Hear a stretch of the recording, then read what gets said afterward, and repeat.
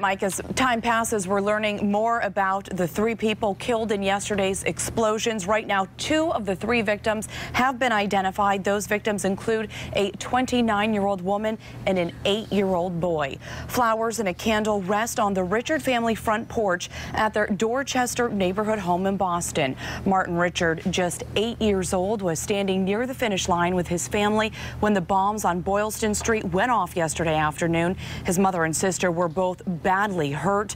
Those around the nation, as well as those in his hometown, are in shock tonight, now having to cope with the fact that he is not coming home. They're your all-American family. They used to play outside all the time. The kids were outside all the time, having a good time.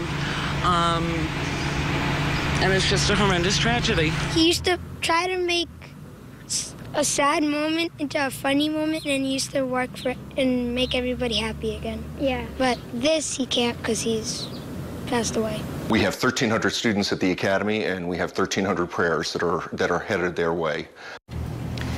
Martin Richard, his mother and sister had gone to get ice cream before returning to the finish line area where those bombs exploded. In a statement, Martin's father, Bill Richard, said, quote, "My dear son Martin has died from injuries sustained in the attack on Boston. My wife and daughter are both recovering from serious injuries. We thank our family and friends, those we know and those we have never met, for their thoughts and prayers."